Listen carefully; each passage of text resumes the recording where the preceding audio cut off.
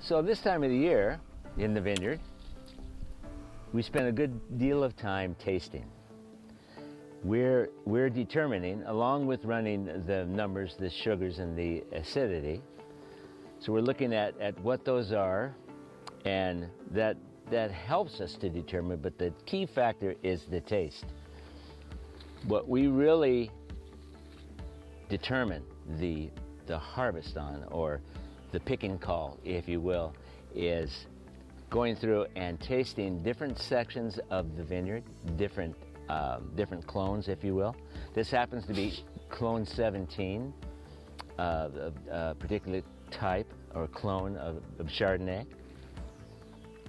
This still has pretty firm acidity, and you want acidity. It's the crispness, the brightness. Without acidity, you just have a mouthful of nothing, just fruit and sweet. You need that acidity, that firmness to help balance the sweetness. So this is on its way, but it's still, I feel like, about a week to 10 days off, roughly, okay? And I'm just basing it on that particular grape, and you can't do that. So what we do is we sample on both sides of the vine, and inside grapes on the inner location, on the outside grapes that are actually see the sun and have a little sunburn. Those have a very bright, ripe flavor, but they tend to have less acidity than the clusters on the inside. Okay, so I turn this over and you could see there's no sunburn there. Okay, but a combination of both of those is what gives you that tropical kind of flavor that the region is known for.